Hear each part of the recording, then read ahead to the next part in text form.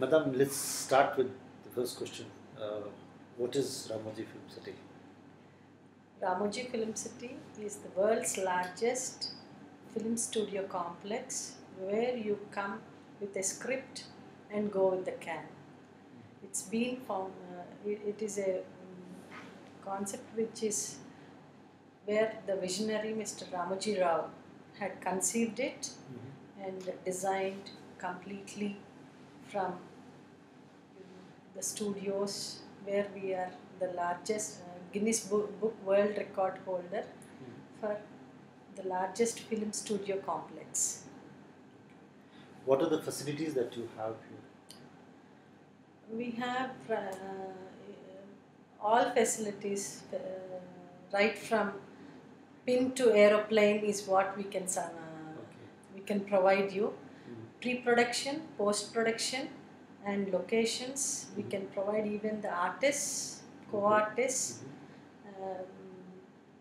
We have hotels, and we have different categories of hotels, right from 5-star, 4-star, 3-star, and the dormitory style also. Okay.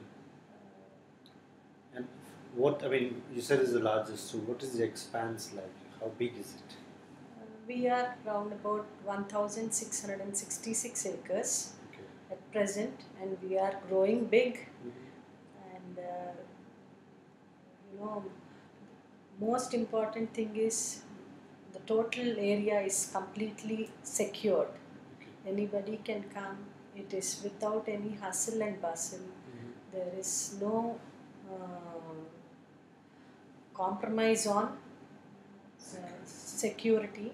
And the time of the producer, director and the actors is well taken care.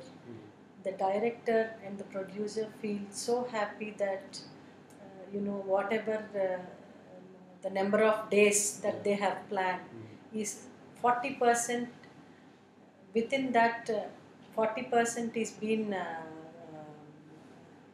60% is within 60% they are completing their task. Okay. That's very interesting. So it's very good for them. If it is for 60 days, they complete in just 45 days. Okay. We had recently Krish 3 been shot here. The whole team of Krish 3, Hrithik Roshan and his father, the total team together have stayed here. Who thought it would be round about 60 days. We could complete within 45 days. They were more than happy and very enthusiastic, saying going all around and saying in their magazines also, saying that we had the best time in Film City. And it's a one-stop shop for the producers, directors and the actors also, because they just shoot and come back to the hotels, rest for some time, go back, need not travel in the traffic, need not waste their time. So it they spend their time with their family. The family also stays here. So that way they don't miss their family also at the shooting spot. Okay, that's interesting. You talked about some of the Indian films being shot. What about international? Have any international films been shot here? Yeah, we had Crocodile, Quicksand. We had a couple of films from the Hollywood also shot. Nightfall been shot. Some ad films also been shot. So we had been the international films coming in, and we are having good response. And we have the sync sound camera also, wherein I think in India we only alone Ramoji Film City alone has it. This is for the international filmmakers. And so now are you trying to reach out more to the international scenarios to attract a greater number of producers to come and shoot here? Yeah, certainly we would be, and we would be working on that and looking at other options and opportunities also from the international filmmakers as to how even our hotels on the hygiene side, we have an international certificate, DVR certified ISO 22000, where anybody can walk into the kitchens, look into the sanitation and safety of food production and quality. Yeah. So those are the standards that we have. We have the best state-of-the-art sound theatre, which is called Symphony. We have the best technical digital special effects, I should say, called Mantra. We have mostly the best, I should say. I cannot keep, there would be a lot of array if I had to name them. We are very good, we have good locations, we have good expanse to put sets. And we have a separate set department as a whole who does according to the requirement of the art director within the stipulated time. And we deliver things before time. It's and not on time. And within the budget. Within the budget. The budget as it is comes down for the producer because his time is being saved. If he is coming for 60 days, we are doing it in 45 days. That itself, there is a lot of saving in the budget for the producer and director. So, I mean, broadly speaking, then you could say that what you have here compares with the best that exists anywhere in the world. I think we should definitely be comparable, anything best in the world. And we are being preferred by many who had shot their films. For instance, the international films like Crocodile and Nightfall, they acknowledge this. So that is happy to hear, and we feel that we have more and more new international producers and directors expecting on this. Okay. And how do you plan to reach out to them? For instance, would you look like participating in festivals like Cannes Film Festival, where India is a partner country this year? Yeah, we are thinking seriously about participating in it, and we would be participating, trying to explore the opportunities in the international market, because now we have the encouragement from the international producers and directors. And moving on to I believe that you've also started associated with the film city some tourism products and services. So can you describe what exactly the other and why did you start that? The other phase of film city as a tourism is only because we had lot of requests from the guests who are visiting Film City. Why can't it be why can't it be open to the public? Okay. Wherein they were, because of the architectural detailing and lot of number of gardens. We have the Mughal era, the Mauryan era. So it was a request from the people who have started visited, and we also found that yes, we should go on the cinematic tourism, and we started having started the journey in that fashion, and started thinking on those lines, improving. We have good attractions, live shows, every day happening, 2 live shows, and we have on Movie Magic how a movie can be made. Basically, action, and we have couple of one dark ride and a simulator ride, and we are coming up with many more attractions which are completely going to be film based. That's what we are thinking ahead and planning. We are on the planning stage. So are these tourists supposed to be day visitors, or can they stay on? We have two categories. We have day visitors who come in the morning at 9 o'clock and leave the park at 5:30. And we have special events during summers called the Summer Carnival and during winter called the Winter Carnival, and during Dasara and Deepavali we have Dasara to Deepavali celebrations. It's a festive celebrations. So that time our park extends till 10 o'clock in the night. From morning 9 till 10 o'clock in the night. And for these we have different categories of hotels. We have a luxury property called Sitara. It's a 5-star property. Vetara, it's a comfort property. And we have value hotel. We have an economy hotel. So we have 4 categories of hotels where all the visitors who are interested can stay in the hotels, wherein they have access to the park, and they can enjoy and experience the difference. But I imagine that currently most of the tourists are locals from Andhra Pradesh or from India. Yeah, it's mostly from India. We have foreigners just coming who have come to Hyderabad. Definitely, Ramoji Film City is a must-see destination now. So it's there on the tourism map. Yeah, it's there on the tourism map, and being doesn't it keeps on recording. It's there on the tourism map, and people who come to Andhra make it a point. Foreigners or pan India.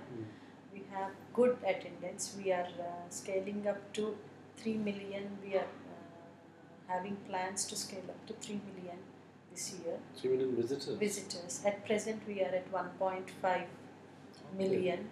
Already we have achieved that. And we are looking ahead, doing our homework to increase. But at 3 million, then will it not be a delicate balance between ensuring that a producer gets his privacy, his peace of mind? Yeah. And it's a very good question, but that is the magic that it happens here, I should say. We have a separate place for shoot, wherein the visitors don't disturb the production. That is the fine balance we maintain between the production and the tourism. We have one of the India's first and only backlot tour, because these are the places where shootings might happen, but they are not allowed to walk in those places. So we take them in a very disciplined manner in a bus which is conducted tour, which is called conducted tour. And that way we maintain a balance between tours and visitors and the producers, actors. So anyone feels that where the tourists are and where the films are happening. So nobody at the end of the day don't realize that really each is complementing others, but only when it is being shot they have an opportunity to look at when it is happening on the way in the backlot tour. But they will not be taken to the tourism, the film shot areas, because we have beyond also mythological city where you have sets being created specifically for those pictures, just like Krish 2. We have done a complete set, and the actors, actresses, the total team goes there. So there is no disturbance at all. Do you keep these sets even after the shooting is over for visitors, for tourists, or you dismantle them?